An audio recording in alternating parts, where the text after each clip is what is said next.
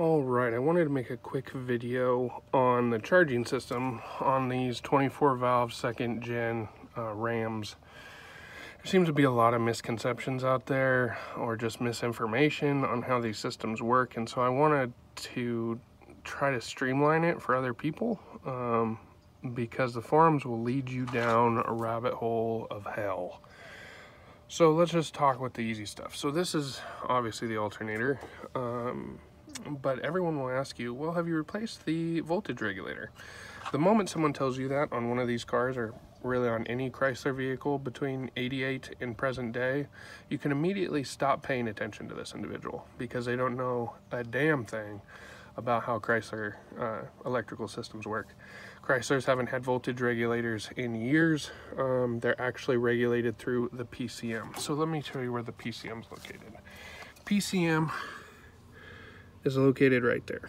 So this is on your passenger side firewall, something that you'll want to check immediately. That little wire right there is a ground wire. And so I'm going to trace that, and it comes up to here where it's secured to the cab. So there's ground number one that I want to make sure is working fine, because if you're having some sort of no charge or overcharge, we need to check the grounds. This truck was having an overcharge situation, and I really wanted to talk about what happened because so many people would diagnose it incorrectly. So we've got that ground, we know that for a fact. There is a 2-wire plug that is this wire that clips into the back of the alternator, along with one single eyelet wire that is actually the power wire that starts charging this battery. So the ECU, or I'm sorry, the PCM, it's not an ECU, the PCM on the firewall essentially is what's going to tell the alternator how much charge it needs. This truck was charging at 16.5 volts. That will kill your batteries. Plot twist, already did. It'll completely obliterate your batteries, along with the possibility of screwing up with your blower motor inside, the cab lights. It's just a bad thing. You don't want an overcharge situation. When it was overcharging, I was pretty sure that it was a ground problem somewhere. I was thinking we had a bad ground, and the PCM was reading that and trying to just blow voltage through. I'm going to actually tell you what it was, because it's actually fairly more common in cars than people really believe, and so we'll get into that. Here's the deal. What it actually ended up being is there are 2 screws on the back of this alternator. Those screws you can use to check essentially how the diodes are working in the alternator. The diodes are what control how the alternator is generating its voltage. My diodes stopped working.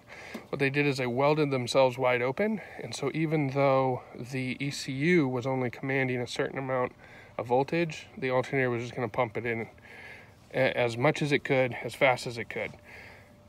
I also want to talk about something else that people don't talk about. So I could have replaced that alternator, just replaced it, put it back together. Guess what? It's overcharging. Why is it overcharging? It's got a brand new battery.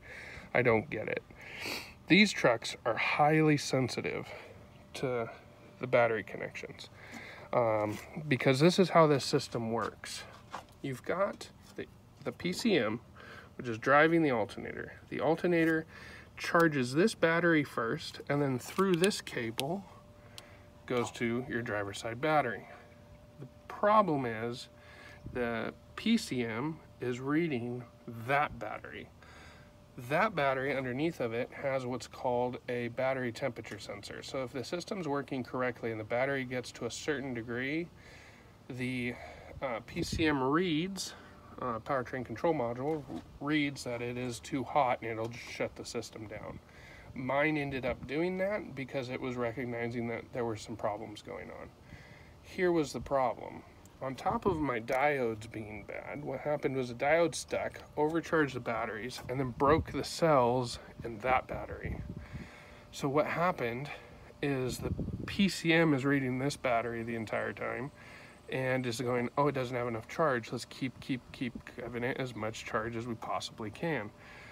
What it does is this battery was already, dead on arrival with a broken cell, but it cooked that battery because it's pumping 136 amps at 16 volts into this battery, trying to get that power to go across the cable to the other battery. The reason why I tell you this is so many people will replace that alternator and then they'll, you know, sit back and they'll say it's still overcharging, and someone will be like, obviously it's a ground problem, you need to check all your grounds, and so you need to go and crawl under. You don't need to crawl under the truck.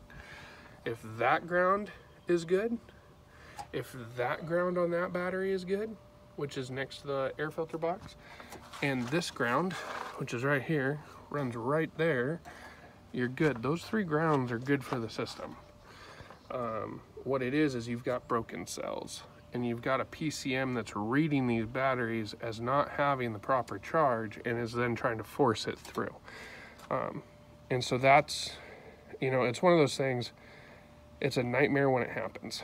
So I just wanted to outline it because a lot of people send you all over the world for this. What I personally did with this truck is I didn't trust the batteries because I knew I had run 16 volts into them for a quality bit of time. So I pulled the batteries, I pulled the alternator off, and then I hit all the part stores. The alternator tested bad. The diodes on the machine proved to be faulty.